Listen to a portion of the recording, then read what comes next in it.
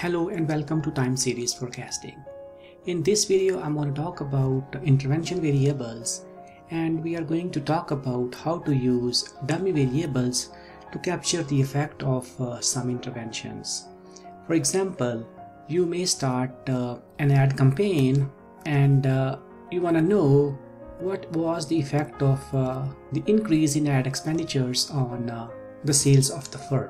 Similarly, you may start giving coupons, and again you want to know whether coupons increased your sales or not. What we can do here is we can use the concept of dummy variables to capture the effects of these interventions on our variable of interest.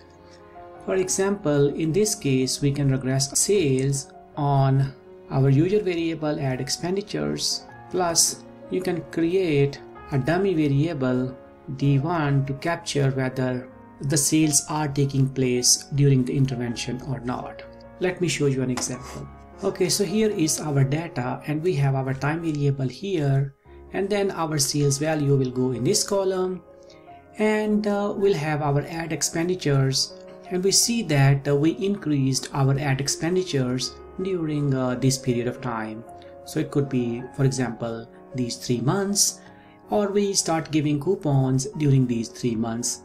What we can do here is that we can create a dummy variable that will take a value of 1 whenever the time period or sales are occurring in a period with our intervention. That is, during the period when we increased our ad expenditures or when we intervene into the market. So during these periods of time, we increase the ad expenditures, hence this dummy variable D1 will take on a value of 1 and 0 otherwise. Now we can regress this model sales on this dummy variable, and the value of beta 2 that we will get, it will show us the effect of that particular intervention on the sales value as compared with the omitted category that is without the intervention. So this is how you can model these type of interventions.